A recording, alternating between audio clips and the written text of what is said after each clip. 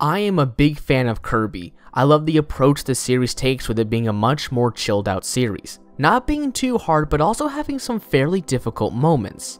I was pretty bummed out that I missed out on Triple Deluxe for the 3DS back in 2014. I saw that the game was getting good reviews and I promised to not miss out on the next game. And when Planet Robobot came out, I of course had to get it. Kirby Planet Robobot is just a delight to play. It has everything you would want from a Kirby game. The bright colors, the familiar faces, the relaxing level design, the return of classic power-ups and even some interesting new ones, and even giant-ass robots. In this game, the idea is that a race of robots come and turn Dreamland into a giant mechanized world, and it's of course up to Kirby to beat them up.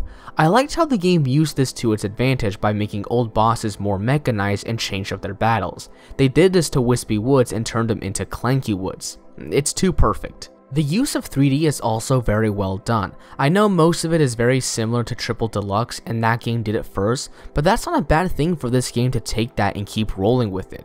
I like the levels where little Waddle Dees would drive in cars up and down the roads, and I really like the casino levels where they would try to hit you with pool balls.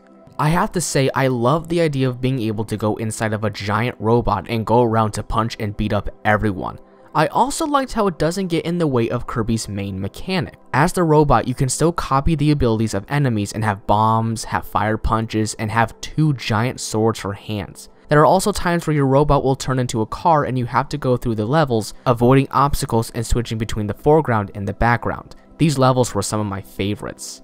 I also really enjoyed the bosses. None of them were actually too easy. The first few bosses were simple, but they still put up a good fight. My favorite boss is the last one, but I won't dare spoil it for you since it's pretty amazing. One of the bosses though gave me so much trouble that I was actually worried that I might not be able to beat him. This game is so simple with its collectibles, but it's so effective. If you get all of them in a world, you unlock the secret level in that world. The only negative I have with the game is that it forces you to collect these collectibles.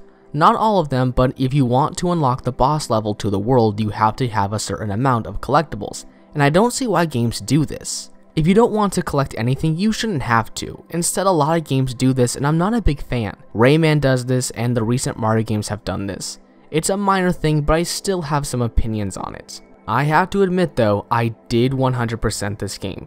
It wasn't easy, but I eventually did it. The only games I have ever 100%ed were Kirby Squeak Squad, New Super Luigi U, Super Mario 3D Land, Ocarina of Time, and The Wind Waker HD, and now I can add this game to that list. I am glad to say that Kirby Planet Robobot is now my favorite game in the Kirby series. If you have a 3DS and you have not gotten this game yet, what are you waiting for? Get it now.